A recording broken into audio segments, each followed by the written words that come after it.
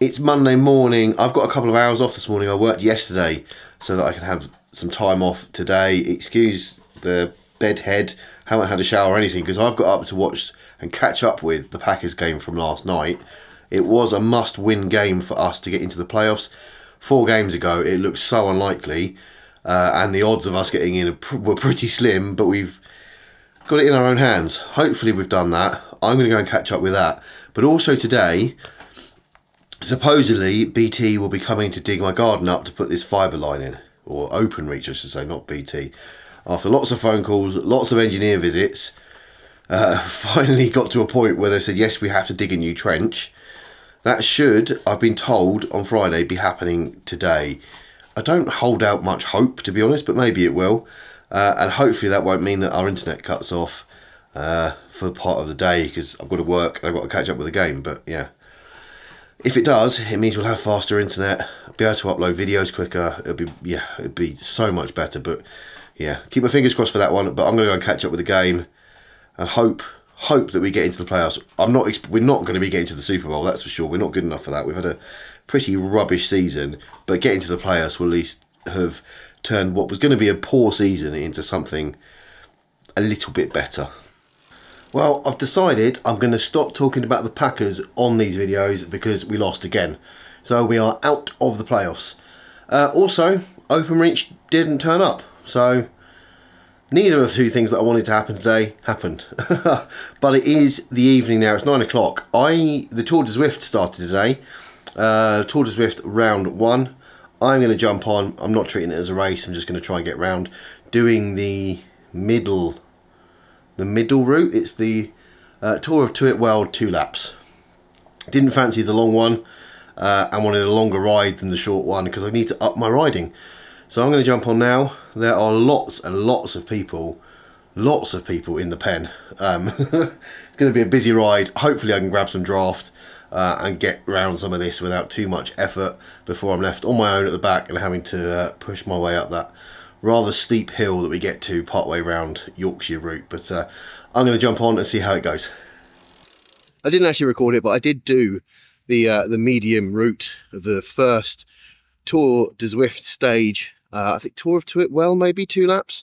Not the longer one, the Royal Pump Rim 8, but I don't know what it is. Every time I ride Yorkshire, I forget how painful it is. No matter what way you go, you hit a hill pretty much straight away.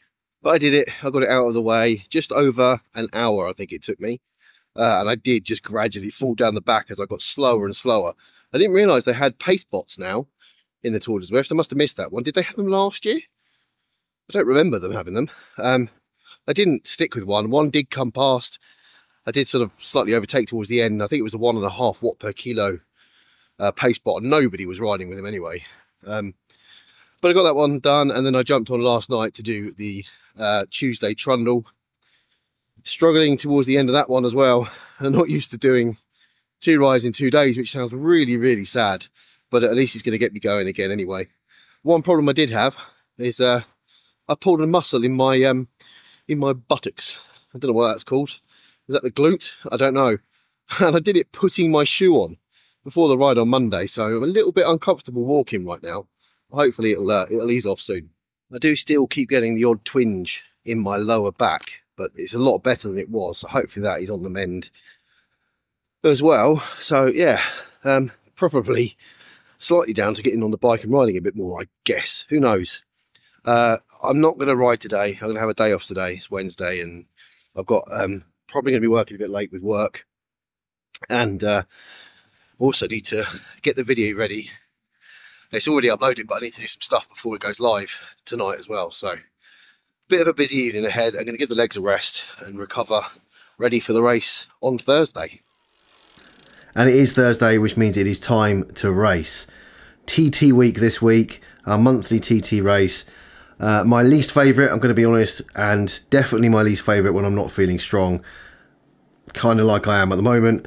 So I have no plan for this whatsoever. The last few I've tried to keep it slow and steady for the whole of the race, trying to keep my power level, but doing any of that in any of the rides I've done this week has been pretty near impossible. So I'm just going to ride this and see what happens. if I'm feeling strong enough, put bursts out, try and keep in with people around me if I have the opportunity. I don't normally on a TT race, but yeah, this is one of those. I'm just going to see how it goes. So I'm going to jump on. Well, can change first, jump on, and let's see. Here we go then, 1 lap of the Greater London Flat. As I said, this is a TT, so watch as everybody disappears out ahead of me. I don't know why Sam Pye was left in the pen for a little while, but he does start putting out some power a little bit and fly past me quite quickly. And I think A. Hugaveen didn't realise that it was a bunch start on this one, so started a bit late. But again, worked his way up through the pack really, really well. But we've not even got to the start of the race where the timer's counting down, and I'm so far behind those guys in front already. It's crazy. But as I said, my plan for this one is just try and stay as steady as I can. Second race back after last week's first race that was a bit of a disaster. So just hoping this one goes a little bit better. I won't bore you with making you watch me riding around all of London on my own. But I've just hit the bottom of this hill. 7 minutes in, the first thing I've noticed is that I do not have that tight chest feeling that I had last week, which is a massive positive. It felt like someone's sitting on my chest or like I had asthma. Didn't feel that this week, which is good. You can also see that S. Pye is now 46 seconds ahead. So he's caught me and flown through. And Hugaveen is 32 seconds ahead. Lots of familiar faces in there. C. Cross, S. Greaves, Barney's in there. C. Shaw, S. Clark, MK, OG, C. Little, D. Howarth are the guys that I can see on the screen there. I mean, M. Blundell is at the top, 1 minute 16 ahead already. And that rapidly increases just as I'm going up this hill very, very slowly. In fact, you can see the dots in the top. They've already done that little loop bit. And they're heading back to finishing the very, very long lead-in to get to the start-finish line to actually start the lap that we're supposed to be doing. But despite being miles behind everyone, I'm feeling okay at this point. Much better than before. Nowhere near as good as I have done before, but at least it's a step better than last week. 15 minutes in, nearly 8 kilometres done, 9.6 left to go. You can see my power graph is a little bit up and down, not particularly smooth, but nothing different to normal, I suppose. Heart rate at the moment up at 161. Got D. Howarth 20 seconds ahead. I did have in my mind, can I catch, can't I? But the watts per kilo seemed to be pretty consistent for most of this race. So I kind of thought, I don't know whether I could push out anymore. I just wanted to try not to blow up and just race a steady race, really, and use it as an opportunity for another ride. Everyone else is over a minute ahead, up to S. Greaves at the top, 2 minutes 22 ahead with S. Pye. So, yeah, quite a well spread out group. Is anyone close? A. Hugaveen and S. Clark are quite close, and MK. Quite close together there with just a couple of seconds between them. OG and C. Little, 5 seconds apart as well. Just coming up to 21 minutes, and you can see my power's dropped off a little bit here. That's just a mixture of me kind of running out of legs a bit and struggling, and I was also sort of looking forward at the rest of the race and not really paying attention to what I was doing. Yeah, 44 seconds that gap now to D. Howarth in front, so that's split quite a lot. 3:24 all the way up to M. Reed at the top. Very close with S. Pye. And then the other close races at Barney and C. Cross quite close together. A. Hugaveen and C. Shaw and MK all relatively close together too. So there could be some good sprinting to the line coming up. I got to this point and I thought, oh, I better start looking ahead, see who's coming close to the line. And it's a good thing I did, because I found Christopher Waring literally a few hundred metres from the line. He's going to take the win, 41 seconds ahead of Pavel, who's got a little bit of a gap over Chris, a 20-second gap to Chris behind. I think Chris just went out super fast. I didn't really catch what he did during the race because I was too busy watching myself fall back behind everybody else. I didn't jump forward too early to kind of watch the rest of the race. But Pavel was going to take second place. Still ramping up the numbers a bit. 4.4 watts per kilo. Chris up at 3.6 just behind. I saw him in the fours a minute ago as well. But Pavel going to take second. Chris Jupper's got a bit of a lead over John Bushell, so I'm not sure if that gap will be closed, but we'll take a look.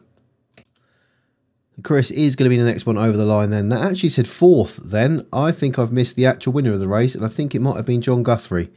I'm really sorry that I missed it, and I'm really sorry I got it wrong in the last clip. But I think Chris is going to take fourth. John Bushell's going to take fifth.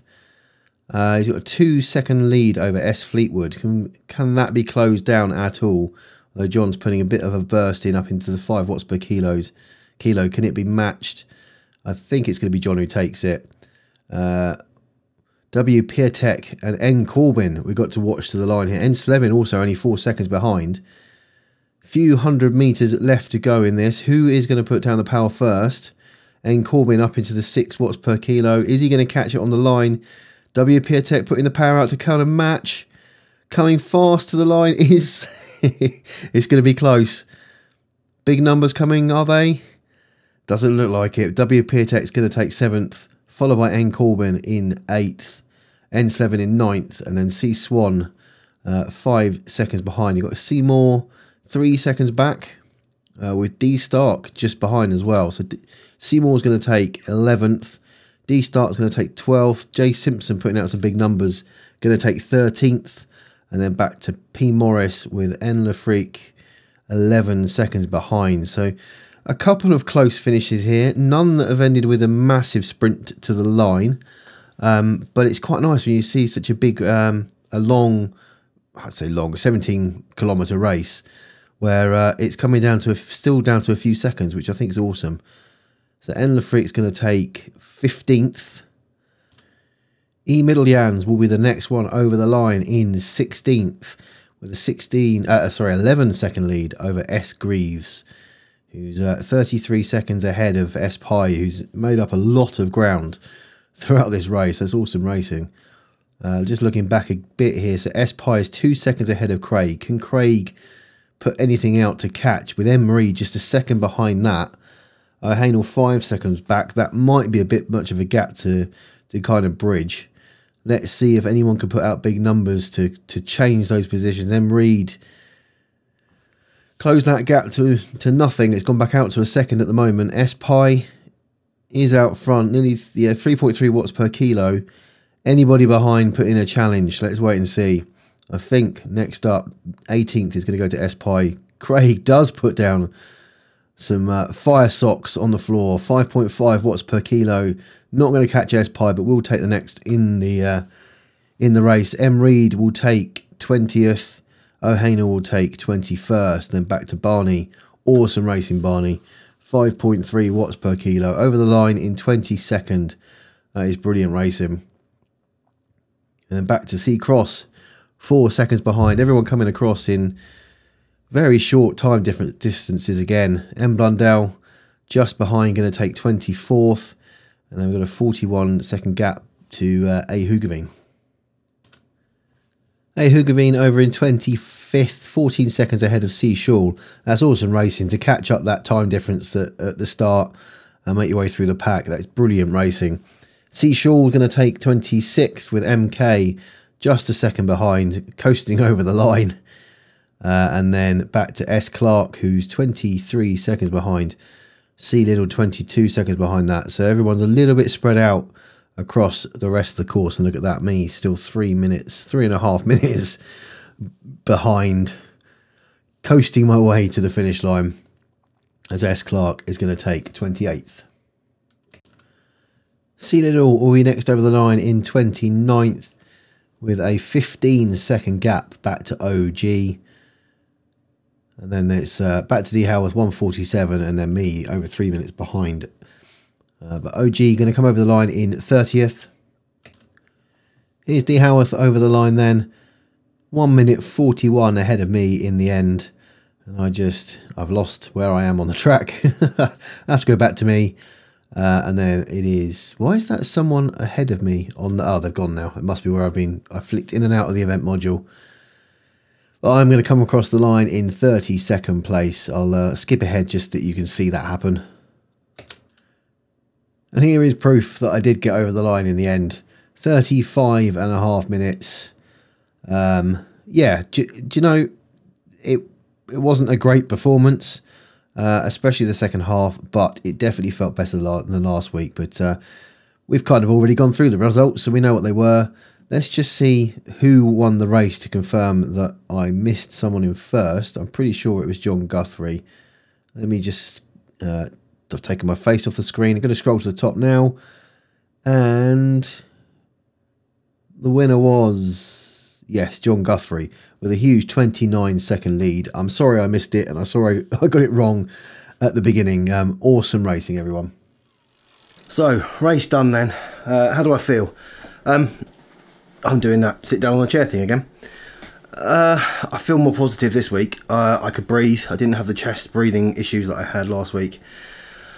Obviously, it's a TT race. I'm always near the back, and my power output wasn't great, but I got through it. I did jump on afterwards just to extend the ride by 20 minutes and rode with the pace partner. Just the 1.1 watts pace partner in Watopia, which actually I struggled to keep up with, so that's a bit of a worry.